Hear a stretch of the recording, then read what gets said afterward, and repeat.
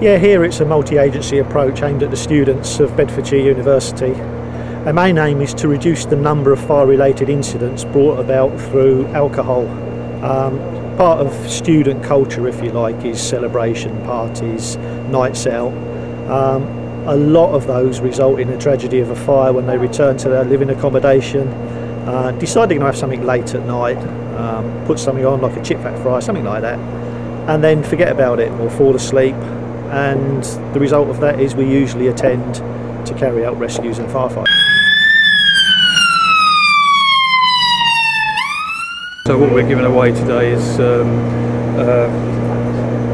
alcohol calculators, so that they can work out exactly what they're drinking and how much. What we're after is, if they're not drinking, to have a really good time and drink to their abilities, but if they're driving, the best answer is not to drink and drive. It is the first time that I've lived away from home, and well, it's something that you don't really think about. You come home from a night out, dive into the fridge, freezer, put anything on, but no, we really do need to think about what we're doing now.